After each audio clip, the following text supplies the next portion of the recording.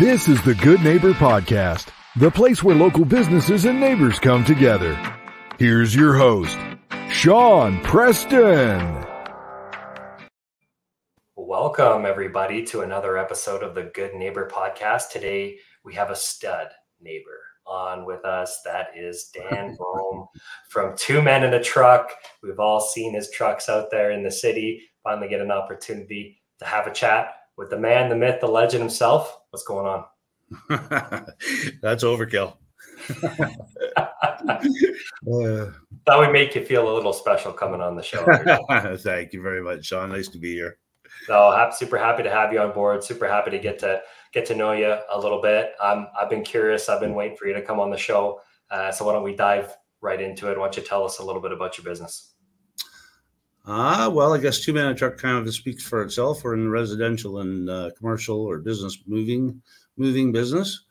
We opened up here in Barrie as Two Men in a Truck in June of 2010, actually. So almost 14 years ago, very close to 14 years ago. And it's been quite a ride. Open up with a couple trucks and a couple of movers, really, 2 or 3 guys. And today we moved 10 trucks and got about 35 movers and a wonderful office staff. And yeah. Well, that's great. I once sat down with an insulation guy and I'm like, so tell me, man, tell me about insulation. He goes, it's insulation, man. It's not sexy. Well, moving, I don't know that it's a particularly sexy business per se, I suppose, but almost every customer we deal with is they're stressed. Moving is a very stressful event in anybody's life. It's said to be the third most stressful event in people's lives, next to death or marriage breakup, kind of comes moving. So even in the best of circumstances, it's a stressful event. People are vulnerable. People are in a place. So our job is to ease that stress, lower that stress by communication, lots of communication leading up to a move, and then delivering a high quality service that they really didn't maybe expect. And when you get off to a real good start to the day, everybody's stress level comes down and things get easier from there. Do you guys do some moves pretty far, like across, would you bring someone all the way out to Alberta, or do you guys kind of stick mainly? We have a container program that can move people to other Two Men in a Truck franchises in Western Canada, right out to BC now. Across all the provinces, actually. We don't take our own trucks out there. But we do have the ability to move people there. Our own trucks, we move people in our own trucks anywhere in Ontario and as far away as New Brunswick and Nova Scotia. Nice. Very nice. Yeah. The vast majority of our moves are within 2 hours of the Barrie area. We call it Barrie and Central Ontario. So we service a large area, really a lot of Simcoe County, most of Simcoe County. But yeah, we're in all extremes. We were in Windsor last week and Ottawa the week before. We go up north a lot. Yeah. All over the province. And as far away as down east. Yeah. Very cool. I mean, your local business as well too. So I would imagine, getting an opportunity to work with you guys, get a little bit more of that kind of like localized, kind of more customer service oriented approach than maybe if they used, some of these big, giant conglomerate, corporate companies that do that kind of nationwide moving type of thing. Yeah. So we have so Two Men in a Truck is a franchise moving company, a very high quality franchise moving company. I mean, home office it's a great brand, lots of support from a home office, all the IT support that comes along with a large franchise moving company or any franchise moving company or company. But we're local to our community. Each franchise is owned and operated in their community. So we have the benefits of that large company, but we truly do service our community. Very cool. We embody that on the show. We're pretty community focused there. So I think we align on that quite well. Yeah. So I remember, because I grew up here, I remember when the trucks first hit the road. I was still in high school. at the time, Yeah. and taking the school bus, and you kind of see them around you. If you pay attention, I like to consider myself kind of a pretty detail oriented kind of guy, and remembering some of that stuff and kind of watching you guys do your thing here locally. Everybody's got a bit of a journey, right? Leading up to what they do now. Some people were born with it. They knew that they were going to be a hairdresser or a veterinarian, and that's what they did their whole life. And then other times it's a little bit like the Mazda commercial, it's like, Right. Yeah. place. Yeah. So I'm curious to ask you, what's your journey been leading up to getting into Two Men in a Truck? Well, I grew up in a small little town in the middle of nowhere over in the Kawarthas, if you will, outside of an old farm outside of Norland, Minden, Halliburton area. Got a job at the local grocery store. Actually, I'm a butcher by trade, or meat cutter by trade. Really? Yeah, enjoyed that very much. Worked in the town of Kobelkamp for a long time. Lots of people recognize that. And it's a touristy area. So grew up in an old farm, started working in a grocery store, became a licensed meat cutter at the time, and then a meat manager, and then a store manager. Enjoyed that. Was probably about 8 years. That led to an opportunity with Weston Bakeries. Everybody's probably heard of Wonder Bread. You've heard of Wonder Bread? Yeah.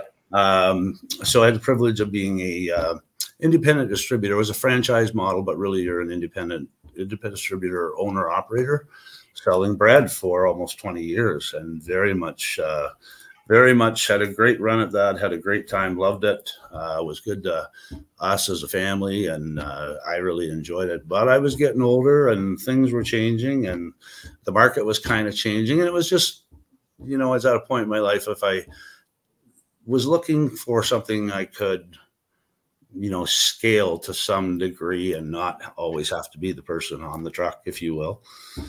So just looking, and went to a couple franchise shows, and ran into the Two Men in a Truck people, John Pretty, the president, and Chuck Resnick, the vice president, at a franchise show. And they were fairly new in Canada. The Two Men in a Truck was at the time. And I just stepped back and said, I'm not going to carry I'm not into carrying boxes, sort of thing. And Chuck says, well, our owners don't carry boxes. And I just stepped away. And anyway, so it was 6 months later, a year later, still going to franchise shows and looking for what was next. And there they were again, and I stepped in the booth at that point in time and understood more about the business. And everything I have ever done has always been focused around the customer. So customer service of some sort, including the bread, including the butchering and the grocery store stuff. So the more I learned about it, the better I liked it. And one thing led to another, and we got started. What a cool story, man. Always love hearing people's story because they're so unique. They're so different. I love that aspect of the customer service side of you. I feel like I'm the same way. I mean, customer service is when you get somebody's business, right? Or you give somebody's business and they treat you really well.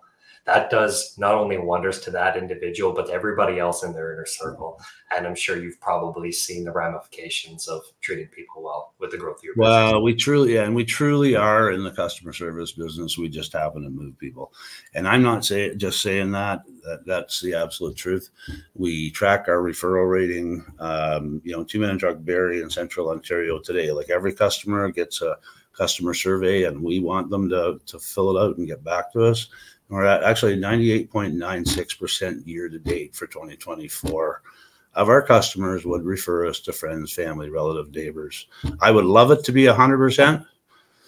And if I could ever get it to 100%, I would love it. But I mean, it's a really, really, really high number and a really important number. Our movers look at that number every day on the way out to their jobs, and everybody's focused on it. And yeah. It truly is all about the customer, without question. No, 100%. That's a extremely high number. Can impress everybody, and not everybody wants to work with everybody either. Sometimes you pick up a client and you didn't know, and all of a sudden you're tiptoeing around eggshells and doing your best. And it's just, they could be at a point in their life. They're just, like I said, moving is stressful. Oh yeah. There's a lot going on in people's, their brains running in peanut butter by the time we get there. Right. Yeah, no, 100%. So when it comes to moving people, are there any myths or misconceptions when it comes to your line of work? Well, I think probably the biggest misconception, I suppose, when people search, most people search through Google. A lot of our business is repeat and referrals, but there's always new customers out there without question. And so they search and they're comparing whatever they see on their Google search. Biggest misconception is there's lots of companies in our region and every other region that don't actually exist here. They do get pinned on the map. They use a residential address. I've kind of figured out the system a little bit, and people think they're hiring somebody local. And the fact of the matter is they're not. And they think, because they have a phone number, there's companies out there that kind of operate from a cell phone, if you will. No real office, no real place to find them, no real places to buy boxes or packing supplies or come and meet your customer service rep or anything like that. Just people should probably do a little bit of homework or a little bit more sometimes, just to be sure you are dealing with who you think you're dealing with. No, that's great. I mean, you talk about having a high level of customer service, building the business the way it's built and having your own customer service rep, having a place to be able to, buy boxes and moving supplies. That's an important component to when you are going to move. You've got all these different things that you need to do. And, there are a lot of things that you guys probably supply to people. I think the movement, there is a big movement. It's existed for the last 5-6 years, and it's only growing from here. One of the reasons why we decided to do the show, to give avenues for people to be able to shop more local. I just met, is turning into be a good friend of mine. I met him at the Barrie Chamber golf tournament last year. He owns a company called Just Simcoe. And he's rivaling Amazon. It's a place where you can buy local, it's free delivery anywhere local in Simcoe County. And, people care about that kind of stuff. Yeah. And, to be able to talk about it today and say, hey, there's a lot of people that are not local. You should do your research. That's an important thing. Yeah, it really is. And, in my case, and there's others, there's good companies out there as well. But I live in Springwater Township, not far from Barrie. I do my grocery shopping in Barrie. I do everything I do is in Barrie.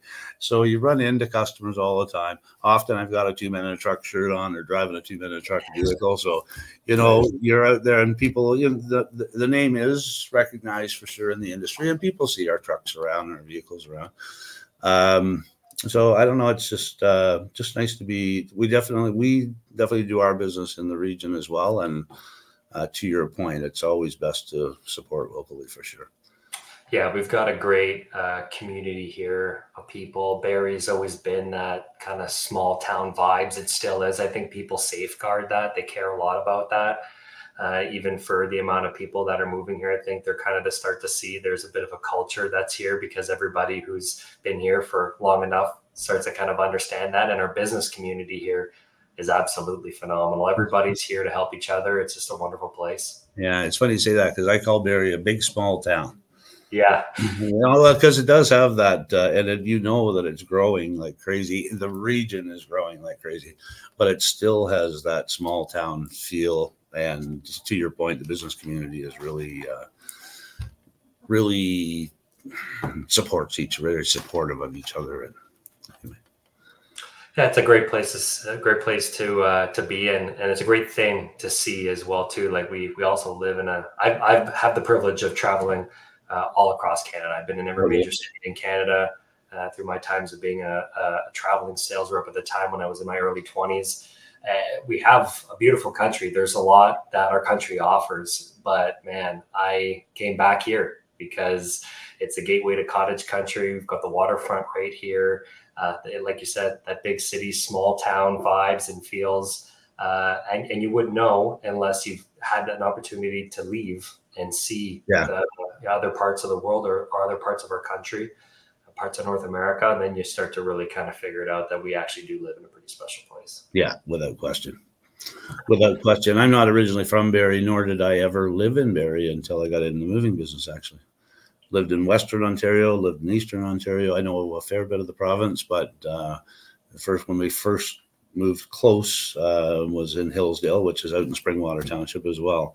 and just the whole region. It's just a wonderful place to live. It just is. Yeah, I was born in Winnipeg. I'm heading back out there on the weekend. We got a wedding to go see. Nice. And love it. Great family. The whole bit. Everything about that part is great, but a little flat, a little cold. So Very good. I'm a big kind of work balance, work life kind of harmony. I wouldn't use the word balance because not really a balance is when it's perfectly even, and we tend to work a little bit more than we do like to have fun. But I do like to make sure you kind of have that harmony and working hard and working on your business and in your business, but then also there's a time to shut that down and spend time with friends and family and do hobbies and things that make us happy, so we can continuously fill that cup that re-energizes us, recharges us, so that we can go back and deliver that level of customer service in your case, and run a business the way that we can maximize that opportunity. So Dan, when you're not working on or in your business and you're outside of that, what do you like to do for fun? Fishing. Fishing, muskie fishing specifically, pickerel fishing, bass fishing. Grew up in the Kawarthas, and my youngest of 4 is an avid outdoorsman, and the others like fishing too, so every chance we get. 2 of mine are big into golf, and I'm just awful at golf, so I like to get out when I can.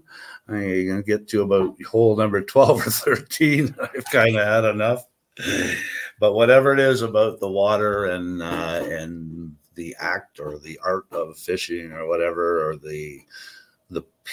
just the water, I don't know. That's my, outside of family, of course. I love getting together with family, and most of them are within the province, one way out west, but that's my go-to thing. I really enjoy it. It's peaceful. It's quiet. You get a chance to think and breathe and just take a breath, and catch a few. 100%. Yeah. I am a big fisherman as well. My dad, I grew up on the boat pretty much. So I think I've only ever caught 1 muskie in my life, but that is one hell of a fight to catch a fish that size. And then we fished primarily on Lake Dalrymple, just east of Aurelius, not too far. Kind of getting into the Kawarthas. I grew up fishing on that lake. Yeah, it's a little overfished now, and the water's too warm, really overgrown in the weeds. I went fishing there last year. I know all the spots like the back of my hand. I had trouble catching anything other than pike there, but bass and pickerel fishing for sure on the top of my list. I'll tell you, one of my coolest stories I ever had, and when I see, I'll show you a couple of pictures. My dad and I went with a group of guys. We had 4 boats, 8 guys, and we went up to Timmins and to do some pickerel fishing out there. We had a gentleman who had friends who had a cottage there. I can't remember the name of the lake that we started on, but day one we went out there and we worked that lake from like 6 o'clock in the morning till about 4 o'clock in the afternoon. Everybody got a big goose egg. So we were coming back, and day one was, okay, we're going to cook some steaks and have a nice meal and have some beers and stuff like that. So we were kind of doing that. And these 2 French guys showed up at the cabin. They were looking for the guy who owned the place. They were really, really close friends. So myself and another gentleman, I speak French. I'm fluent in French. So we went and spoke to them, and we told them how kind of bit of disappointed that we were, and obviously that, they didn't know that their buddy was coming up that weekend. So we brought them in and invited them in for a steak dinner, and we just kind of shot the shit with them for a bit, and then they just looked around and said, "You guys want to go on an adventure?" And we're like, "Yeah, that's why we drove almost 10 hours north, we want an adventure." So they're like, "Okay, gear up at 5:30 in the morning. We're going to take you." So we took about an hour drive from there on these crazy roads, back, left, right, center, the whole bit. And all of a sudden you take a Larry, and boom, you're right there in a creek. It's got to be, I'd say the creek's probably 15 feet wide. So a pretty decent sized creek. And then we launched all the boats. We went down not even 4 minutes, and then took a right down a creek that was just about the size of our boats. And we had to break 4 beaver dams to get up and over. And want to do a dock, Yeah. where Yeah. you're having to keep lifting, and then 2 more portages. And we got into a lake called Lake Cree, middle of nowhere. It's the only way you can get in. And we had a fishing experience of our lives. We went back twice after that because we remembered how to get back there. And one of the fondest and coolest memories of fishing, because the adventure component to it, but then, catching, unlimited amount of fish because no one ever fishes there. It was just a really, really fun. Very good. Very good. So in life, we pick a path, right? And for most people, they've been on multiple of them.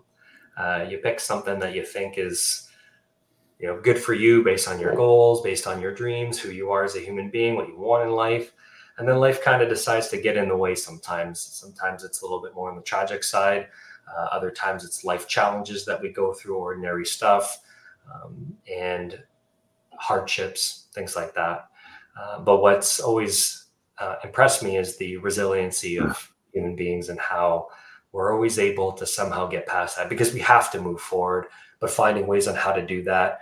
Obviously, everybody has their different coping mechanisms, but really seeing the glass half full, finding silver linings out of things, and trying to remain positive. So I'm curious to ask if you've ever experienced a hardship in life, a life challenge that maybe you overcame, maybe it made you better, maybe it made you stronger, maybe some silver linings from that.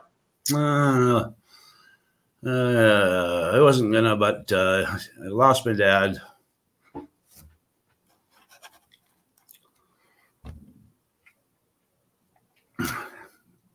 In 1975.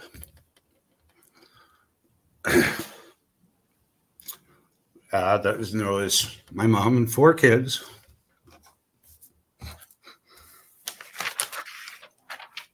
Take your time. And you never ever get over it. Like you never get over it. But if I had to pick one thing, that would definitely be it. And as far as making you stronger, I mean, it definitely changed the world, right? For sure.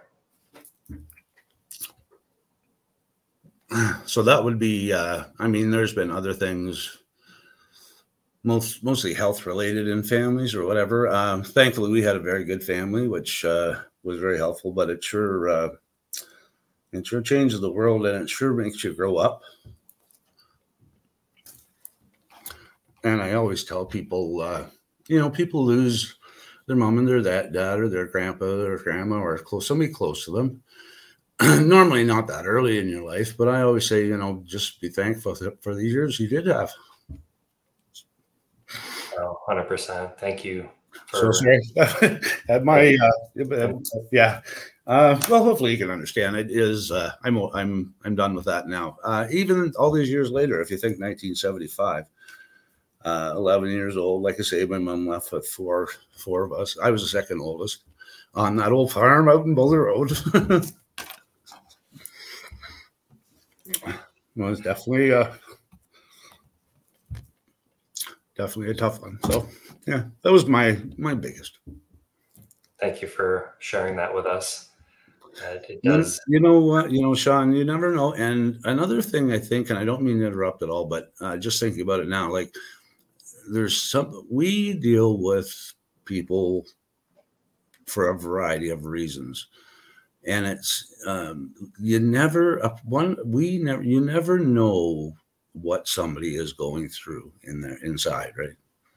And that's part of not to go back to business at this moment, but in any aspect of our life, you don't know what somebody else is dealing with or may have dealt with, and how recent it may have been. And we just need to just be good to people. Yeah, everybody's got something going on, and we talked about it before the show. Everybody puts that shield up, and sometimes you're dealing with a customer, or you meet somebody in the grocery store, and even could be at a red light, and somebody's kind of acting out a little bit. Good analogy. Yeah, take an extra second before let greater heads prevail and say, hey, you know what, they're probably going through something at the moment. And, could be even things that are still, coming down the pipeline from COVID, right? Businesses are still trying to crawl back from that, or a recent loss in the family. Our people's mental states are not what they used to be, or it wasn't as well known as it is in today's day and age. So you never really know what someone's kind of going through from that perspective. No, that's for sure. That's for sure. I went through my biggest challenge of my life in just shortly after COVID, 2021.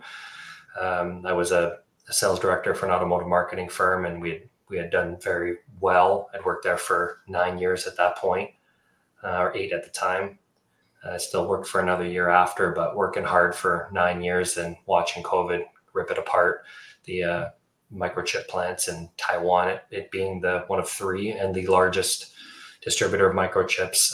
Automotive dealers didn't really need our help at retaining clients anymore because the demand was so high for the cars and supply was so low. I just watched everything I built and then watched that financial decline from there. And I was making really good money. So, having a house and having other responsibilities. And at the time I was single. So there was that. I think a little bit more pressure, obviously, if I had a family like I do now. I inherited a 17-year-old daughter. Congratulations. And my future, I'll call her my future wife, because at some point I already know in my bones I'm going to ask her. But it really, really, really tough time, super humbling experience. And I'm really lucky I had my mom and dad to kind of help support me through that process. But that was a crazy time to go through that. I learned a lot about myself. I learned a lot about not sweating the small stuff. Some things I used to care about or hold in a higher regard, I don't. I like to think it maybe made me a better person because of some of those humbling experiences. I care a lot more about other things that I think are a little bit more meaningful in life than maybe some of the superficial stuff. Right. So I've kind of come a long way at, what I thought I was growing up. I think I'm a lot more grown up now, just in the last couple of years, and had a chance to build a business and watch it grow successfully. And then making my partnership with Jeff, it's you look back on it now and try to find some silver linings from that. I can find a bunch of silver linings from that.